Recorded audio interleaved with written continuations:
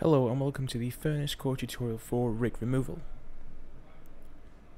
Rig removal removes unwanted rigs or objects from a scene.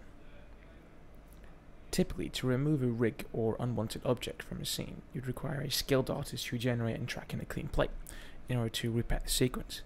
However, this plugin should make the process a lot quicker and easier.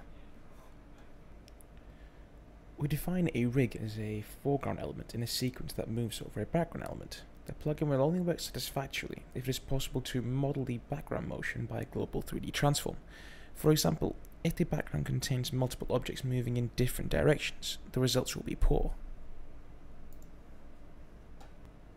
The rig removal algorithm works by estimating the background motion between successive frames, ignoring the foreground object, which is highlighted by the repair method.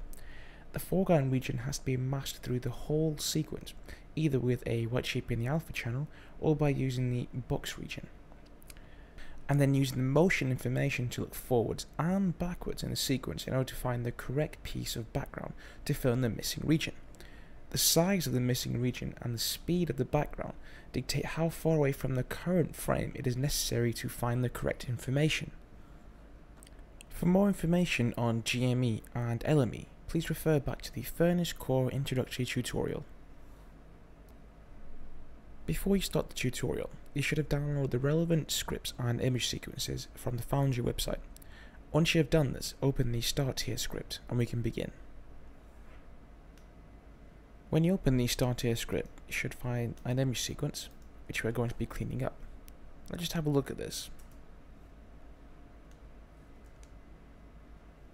The pigeon you see before you is going to be masked out through the entire sequence, and we're going to be using two different methods of cleaning this actual footage up: the alpha method and the rig box method.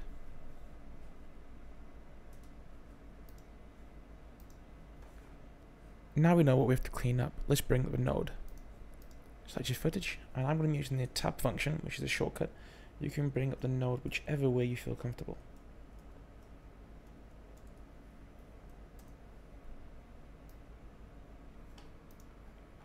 Now when you first bring up the node, you will see it has two inputs, and it will also give you a widget on screen. The first input is the source input, so connect this to your sequence.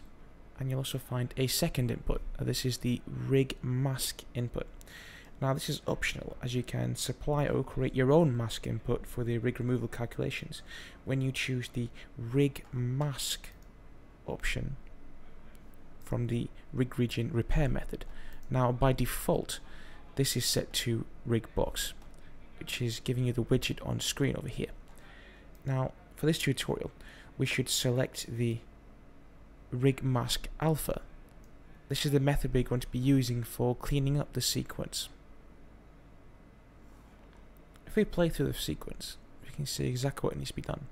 Now if we select the rig mask from the rig region, we need to supply a bezier shape to actually mask out the movement of the bird throughout the entire sequence. Let's just stop the footage at frame 110, and let's just bring ourselves a bezier node. Now I'm going to be using the P on the keyboard shortcut list. You can bring up the node whichever way you please. So I'm just going to connect the input from the bezier to the sequence. Just look at the sequence itself. What we need to do is just do a bezier shape around the pigeon itself, not too tight and not too loose, and we turn this into an alpha shape. So if we check in the alpha channel by hitting A on the viewer, we can see we have ourselves an alpha map.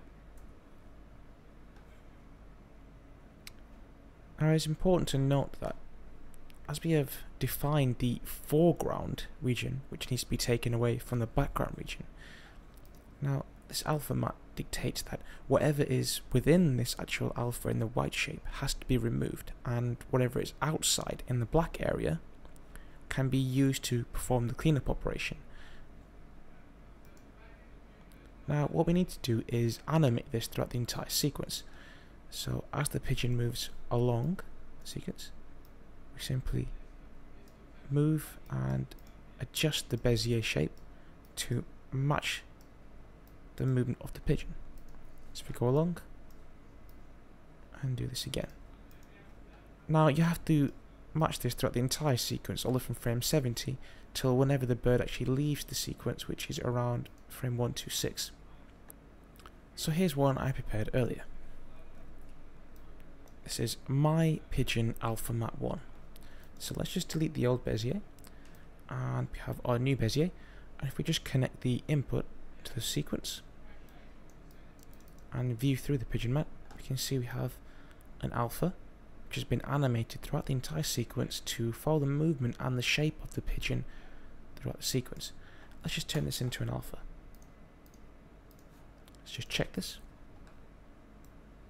See, it matches up with the pigeon. Now we need to connect this to the rig mask input, as we have selected the rig region rig mask alpha repair method. Now if we just view through the actual rig removal node, we'll give it a chance to perform the cleanup, which it has done. Now we have a cleanup on frame 110, but let's just move the actual timeline ahead and see if there's a cleanup on the next couple of frames. As you can see, it has performed quite a cleanup. Now if we render this out, we can actually see the results of this. So go ahead and press render. If we play through the render sequence, we can see immediately that there is something wrong. We have a red repair fail marker appearing on the screen. Now this is indicating that the cleanup cannot be accomplished. So now we have to go back into Nuke and actually change some of the parameters in order to fix this and achieve a better cleanup. So let's go back to Nuke.